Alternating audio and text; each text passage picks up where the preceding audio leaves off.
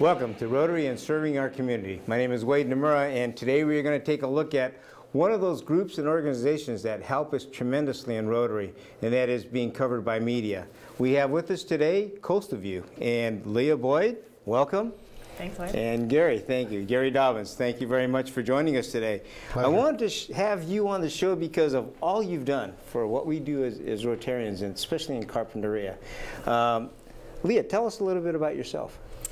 Well, I was born and raised in Carpinteria, and I've had the great fortune to work for Coastal View News for, well, off and on for over a decade. Wow. And as the editor now for 8 years. And I now am raising my daughter in our community.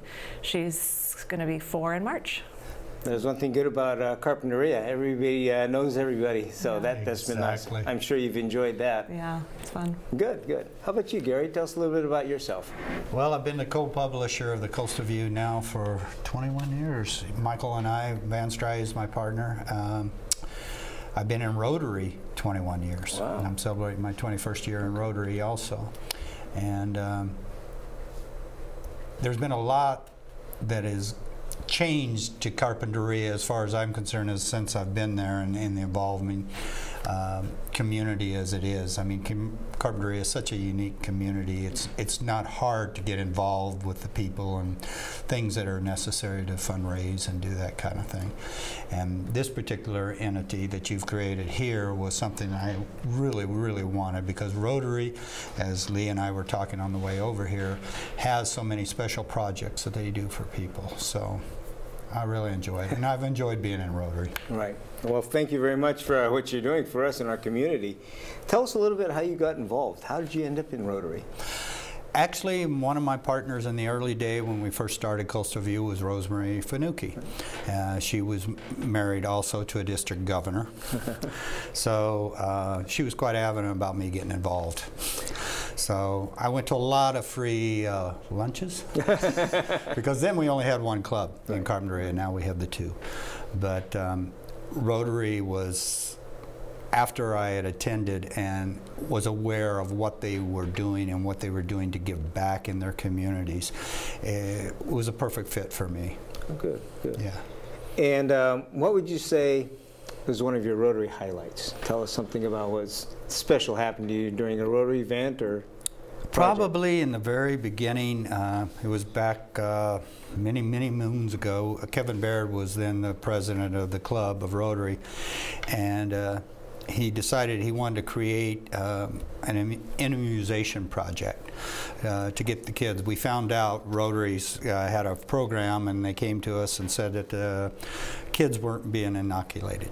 And Kevin Baird said he wanted to do something about it. So for 5 years, Rotary participated in seeing to it that all the kids got immunized, and that was probably my biggest one. I mean, there's a lot more in there that I've been involved in. I mean, we actually created Rods and Roses, the car show, as a Rotary fundraiser in the very beginning when I first did it. But I think my big highlight was the immunization program for kids. I really, and then being supportive of everything else Rotary does, the trips to Mexico with doctors and dentists and water purification things and stuff like that. So, yeah. But I think the immunization program was the biggest for me. That went 5 years, and we got just tremendous success from it. Very true. And Leah, how about you? Being involved now as an editor to the newspaper, what have you seen in the past as far as the nonprofits and how that helps the community, specifically Carpinteria? Because I'm sure you cover quite a few of these events. Yeah, we do. They're really important to us, actually, to highlight the good work of the local clubs in town. And we feel like there's a full circle with it in that by covering the news that comes out of the clubs, we're giving our readers, we're putting it in the face of our readers that these clubs, and Rotary is really top of the list, they're doing great things in town.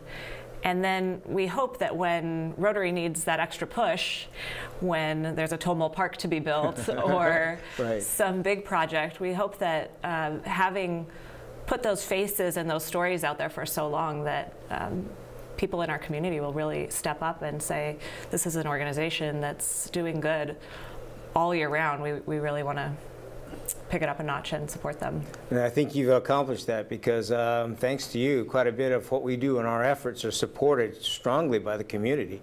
Quite a bit so, to a point that where they actually seek out our next project and what we're trying to do there. So thank you for that. Looking over in the history, is there any project or event that Rotary did that you really remember, something that stands out with all those?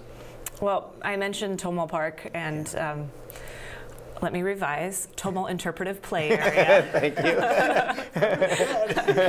we got really good at that.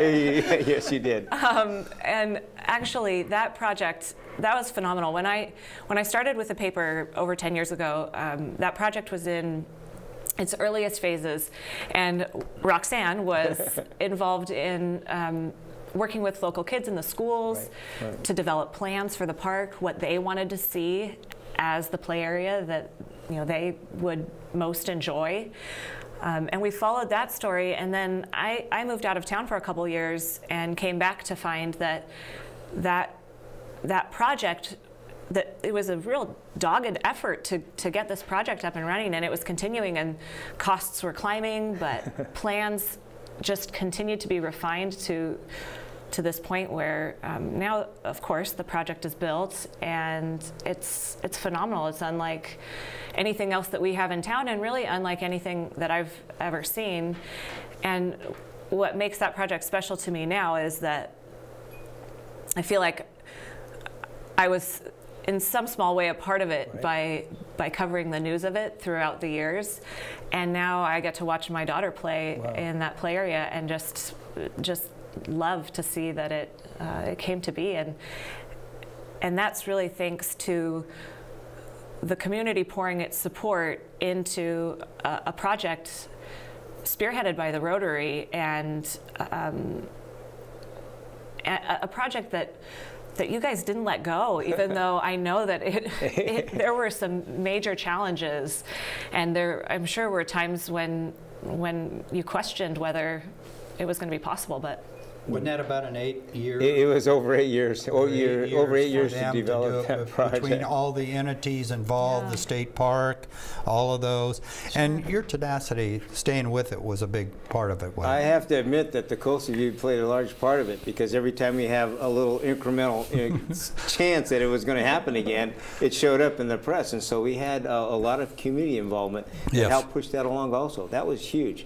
And part of the plan and design of that playground was to make sure that the community had the ownership of it. And I'm glad the way you said it, that you felt a part of it because the community did, and without that, it would have never happened. Yes, would have never happened.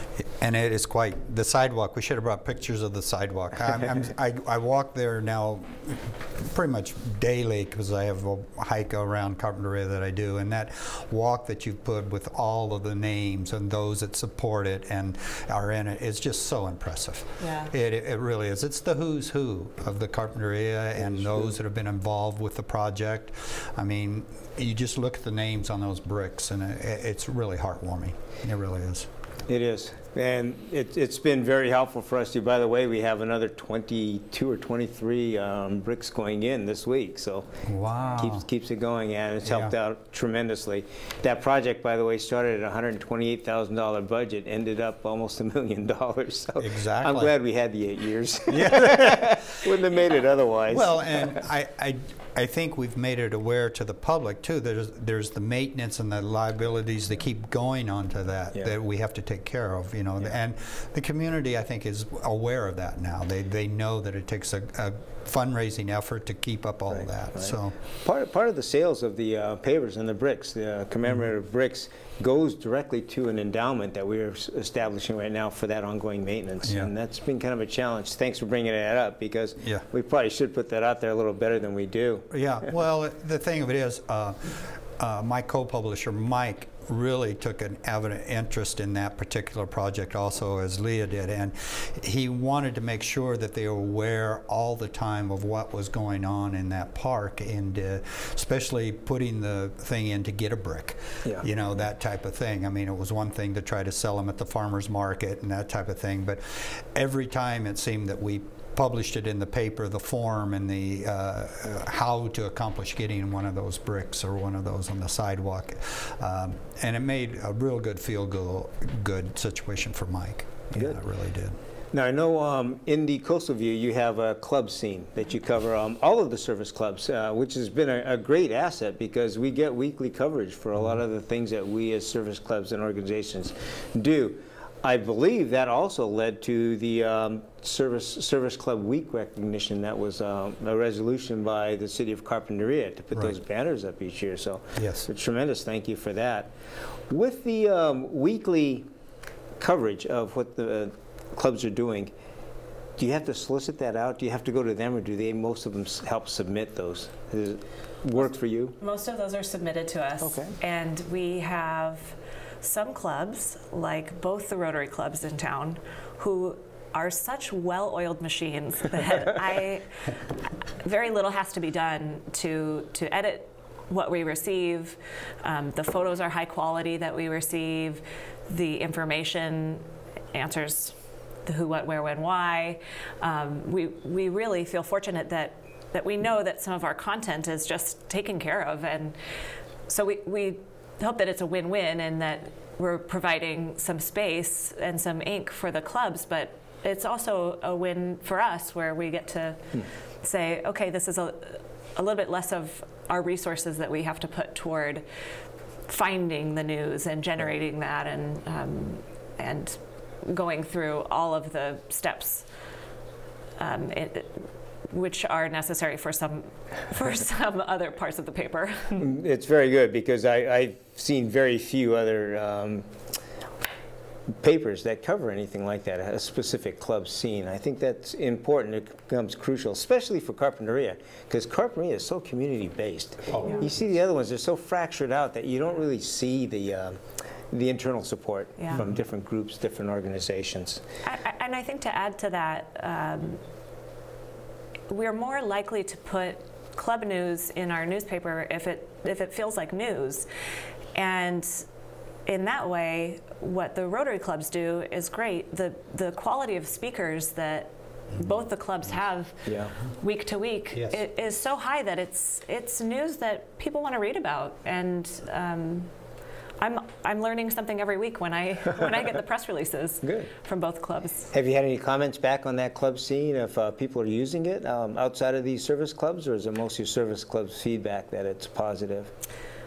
I think that what people like to do when they open our newspaper and what people can count on when they open our newspaper is see the faces of their friends and their neighbors, and I think it makes people feel special to be in there and to know somebody and to feel connected to the people who are in our newspaper. So whether or not we're hearing directly from our readers that, hey, that was a really interesting speaker that they had at Rotary, I feel very confident that people are opening up the paper and looking at that section and saying, wow, these are neat things that are going on in our town. I think I might want to add too that we've highlighted a lot. The one thing about Coastal View that made it unique about being tied to the community, it's free. For 21 years, the newspaper has been a free paper. The 85-year-old paper that was there always had a subscription and a subscription base. We have such a vast support of the community that we have a section that was created by my partner, Michael, called the Honor Roll. And these are just people that want to contribute, want to put in and keep the paper in a free status so that anybody has the ability to pick up, get the news, find out what's going on in their communities. So, and I think also the readership probably doesn't really realize, nor the community, how much effort you put forward. And when I say that as an example, if there's a upcoming fundraiser, an upcoming event specific to Rotary or any of the other service organizations, you guys put it out there. Yes. And that's free of charge most of the time to these people. And that money goes directly back to the community. So I think there's very few people that see that working as that relationship. But that sure helped out our community tremendously. Yeah. Having that appreciate that available. Wade, that point was what we wanted to be in the very beginning, a community paper, a real one, where everybody had the opportunity to voice, to say, to do what they would like to see do in the paper. So, and Leah, when she came back, had a vision of enhancing that because she grew up there. She could go out, she knew most of the people, and so that strengthened it in that way too. It took her mother and me a lot to recruit her. I'm sure it did. Now, you were honored a few years ago for the newspaper. I recall you talking about that when you were hanging out at Jack's one day. Tell us a little bit about that. I don't know. We've had so many national awards. We are part of the AFCP, which is the Community Free Papers. And over the years, the editorial department, the everybody has, for their photography work, everything has been recognized on a national level. So I think we're standing now, after all these years, at about 150 national awards for our community and what we've done in the community. So yeah, it's a feel-good type of thing. Mike and I really don't toot our horn much about that, but what I'm most proud of is when we receive those types of awards, it's a reflection that we're doing our job right. And that's what I appreciate more from it. Well, I know for a fact that you got the attention of Rotary International because somebody from PR and marketing came to me and asked if I knew anything about how the Coastal View and our Rotary clubs were working, because they said they've never seen weekly articles on Rotary. So congratulations to you for that. Yeah. That was big. Yeah. Yeah, because they take a look at all ways to try and promote Rotary. As being a Rotarian, the things that I kept seeing over all these years was the fact that every club gives back in a very special way on their projects. And there's vast projects, from everything from water projects in Mexico, and like I said, doctors and things that go on. And that's what caught me, was the fact that there is so much that needs to be said about what Rotary is actually doing. And as you went into the upper echelons of Rotary and became district governor and so forth, it put a little bit of a branch to that, where we were reaching out to hear what other clubs were doing. And I think it's important that the public and the communities realize what that's about. Very true. Yeah. Very true. I've seen Rotary worldwide, and starting at the community level. So the impacts occur at the community, but then the community could be anywhere in the world. That's right. With that same exactly. effect. So that's a good way to look at that. Yeah. Definitely so. I was talking with Lee on the way over here. That was something that was impressive to me all along, was the fact that every club's project has great meaning to the general public. You know, it's a way that they really don't realize how much they're being spoken about and done with the projects that the Rotary do and come forth. Yeah, that is definitely the case. I've been to quite a few, probably majority of the Rotary clubs, cities and communities, and very seldom, they're usually complaining because they say we have to pay to get anything in the paper, and if we even get anything in there submitted that we think is newsworthy, it goes away. They never hear anything about it. And so that has been a challenge, I would say, in probably 75% of the communities we work within. Wow. The newspapers, I think, get so commercialized that they don't realize what they could do to benefit the communities through supporting service clubs and service organizations. Exactly. Yeah. Yes. And there's great projects. I mean, you could probably list thousands more than I could, but I mean, it's just the idea that all of them are important to their communities. They are. And they really are. Yeah. So.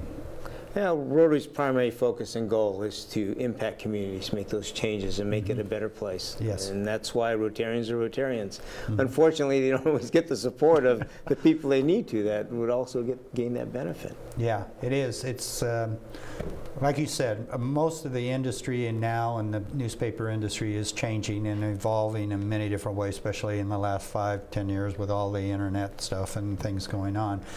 But to stay focused on getting the news within the community, you know, I used to joke in the early days that, you know, if Michael Jackson was in town, I'd cover the spelling bee at the school before I'd go see him. You know, I mean, our interest, and she has really held to it to a very point that Carpinteria is what our focus is, what the community's doing, and that's what we concentrate on. So. Well, I know Leah's been a hard worker at that. I see her at every city council meeting. Yeah, very diligent on that, and she's a one-man show. She does everything from writing it to getting the pictures. Yeah, yeah, we trained her as a photographer. Well, okay, one woman.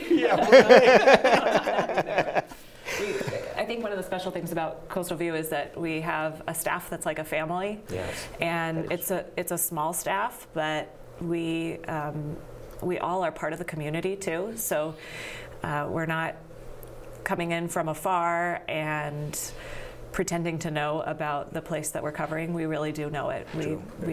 Our heart is with it. So it shows in all of the articles, basically cover to cover in the newspaper covers local, and it's not written from somebody outside. There's no doubt about that. Yeah. That you could see that it's all within the community, and that's outstanding. We really appreciate that. I want to talk a little bit, we got a little bit of time here, about the TV show, the one we're doing right now. Yeah. Gary, you're the one that twisted my arm, made me sit in this chair here, so tell me a little bit about how this fits into media also and how it promotes Rotary. Well, I've been involved with, I was member number 95 when this all started. I used to produce a show called Carpinteria Live. And then the city got me on the board, and then I ended up writing the bylaws for all of this, and so I've been involved in it for over 20 years now. Wow. Representing the city of Carpinteria. And it was a point where I felt that this was another point where not only our paper could talk about what Rotary does, but that we could reach out because of the reach that this has in the county and how far it goes out. And again, you arose to a level where you had access to all the other clubs in the communities, and it was just a perfect type scenario to bring this to the community so they all could see what each club is doing and what their projects were about. So that was really my incentive on that. And like I said, having you already rising in that echelon, we had access to them because I would not have access. I mean, Leah would not have reached out to the ones up in Morro Bay and Cayucas, where one of the new clubs you started and that type of thing. Right. Had this not been there, that I thought would work. And I think you've done a great job doing it. And of course, Matt, I can't thank Matt enough. The new director here has just been fabulous. I've worked with many of them since over the years since we do it. I mean, and it was a great change when we finally got control of it away from the Cox communication side of it, because Cox used to be the controlling factor here. But yeah, it was important that we build something like this, and a bridge, I call it, to get to the publics in all the communities to say, this Rotary Club is doing this, or this Rotary Club is doing that. So that's where I felt the importance was. It's been great. To be honest with you, when you approached me the first time on that, I go, well, yeah, I could probably do 2 shows, not having any idea what material I'd use. We've been taping now since doing shows since first part of August, so it's about a half year, getting close to half year time. Yeah. You have a great district. I mean, you have the clubs, you have access to them. Yes, it's important that we continue this, and I hope that you found enjoyment by bringing in these other clubs. That's another thing, because the other clubs all have a project or something that they're doing wonderful that they need to let everybody know about it. True, true. And it's difficult, as you said, getting the papers or getting attention that way. It is true. We were fortunate a few shows ago to actually have an interview done with the president of Rotary International from Sri Lanka. So that actually also goes. So you get to see everything, like you say, from the big picture all the way down. And that was because I needed to do more than 2 shows. so we started looking around at other opportunities. And it's pretty fascinating how far-reaching Rotary actually is when you start doing these shows like this. Well, I think, too, some like our club, and we have 2 clubs now in Carpinteria, having a public relation type of idea on their boards and how they submit and get stuff out, this is a big guide for them, a big help on how to do that, how to accomplish that. I mean, it's one thing to sit in a Rotary club up in Cayucas and not have anybody really aware of what they're trying to accomplish or do. Right. And so it's another venue. And I think you're right. The success of the clubs and the way they impact the communities is based on that cooperative effort. Yes. Because oftentimes I've seen clubs go out there and they extend themselves as far as they can go on a project for the community, and nobody knows about it. Yeah. Nobody covers it, you know, and it kind of goes just silent, unwritten, that it just happened overnight by somebody doing something. Well, wasn't it the Cayucas club you started, and there was like 8 people that started that club or something? Which was the that was probably one of them. I didn't start that, but I was part of the group in getting them going. But True. I mean, there was so few members, Wow.